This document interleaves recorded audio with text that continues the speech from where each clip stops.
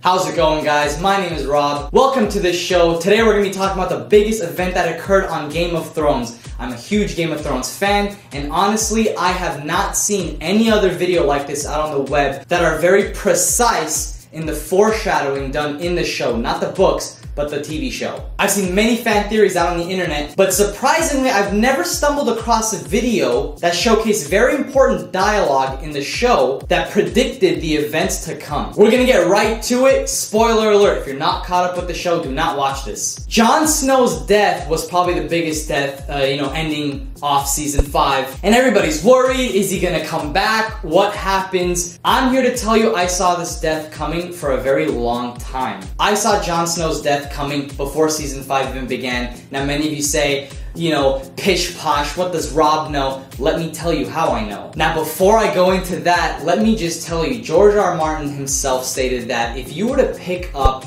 certain lines and certain dialogue that, the characters say throughout the show, you would know, in the long run, where each character goes. So ever since I heard that, I thought, could I pick up on those lines? So what I did was I was all caught up with the show back in season 4, and I went back to season 1 and watched it from the very beginning with my friends. It wasn't until I actually watched the show from the beginning, episode by episode, for the 3rd time, when I finally started to pick up on what George R. R. Martin was talking about. There were lines said in season 1 that as soon as I heard it, I went, had I known that line, I would have known what happened in season 3. But here's the thing. You would never know unless you re-watched it. When you watch the episodes coming, very new to you, you don't really pick up on these lines because they're very insignificant. They seem like they're not important at all. It's usually minor characters or major characters talking with other minor characters about dialogue you don't think are important because, it's some random insignificant story. But I'm here to tell you that's probably the most important dialogue that occurs in those scenes. Now let's jump right to the spoiler. I've looked around Reddit, I've looked around YouTube, I looked around every Facebook article. From now on, I only trust myself, and for you guys, trust this source. Because apparently, my friend Tyler and I predicted Jon Snow's death. People even asked me, what do you think is going to happen? I'm saying, Jon Snow's going to die. I'm not sure if it's going to be in season 5. It could be towards the end, but he has to die. And a lot of people looked at me like, what? No, how do you know? Blah, blah. I didn't want to spoil anything, but,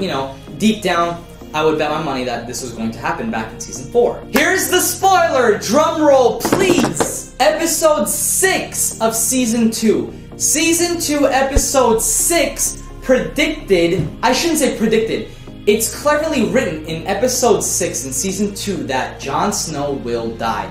As soon as I caught up on George R. R. Martin's foreshadowing, I started picking up on certain lines going, that's gonna happen. The show's done very cleverly. For example, when Bran was asleep in a coma for a long time, and that episode ended where Ned Stark had to kill the wolf they said, bit Joffrey, and when he goes with the knife, as soon as he killed the wolf, Bran woke up. So that implies that he could have warged into that wolf this whole time, but you would have never known that if you were watching it for the first time. It was only when I rewatched it going, oh, that's clever. And even back in season 1, episode 1 or 2, I think it was, where Tyrion said, all dwarves are bastards in their father's eye. That's a very important line. They do not throw random dialogue out there to fill in, film time. But we'll get to that later. So there are many dialogue scenes I picked up on going, oh my gosh, he just said it right there. Women use poison or whatever events that occur later on in the seasons. They were said all in the past. So season 2, episode 6, as Jon and Qhorin Halfhand were walking beyond the wall in the snow, Qhorin Halfhand specifically talks about Jon Snow dying. Qhorin Halfhand states the Watch has given you a great gift and you have only one thing to give it in return. He says your life. Jon Snow replies and says, I will gladly give my life for the Watch. Qhorin Halfhand pulls him close after that and says, I don't want you to be glad about it. Some of you might say, this is maybe a coincidence. This is no coincidence. This is dialogue and this is how the show's written, and this is what George R. R. Martin was talking about if you picked up on certain lines, you would know where all the characters in the show are going. This one even being more so obvious because while Jon Snow is getting stabbed at the end of season 5, everybody walks up to him and says the line, for the Watch. Jon Snow said he would gladly give his life for the Watch. Qhorin Halfhand says you should be glad about it. As soon as I was rewatching the series and I stumbled across that line, I look over to my friend who's watching it for the first time, absolutely clueless, he's just kind of picking up as he goes along, whatever.